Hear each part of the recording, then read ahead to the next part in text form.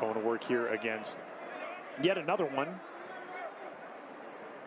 And Melky Cabrera, who tanks one out to right field. And this is a one-run ball game in the third. And man, Melky Cabrera just staring down Eduardo Paredes as he blasts that one out to right. And all of a sudden, we've got ourselves a brand new game at 3-2 Venezuela in the third.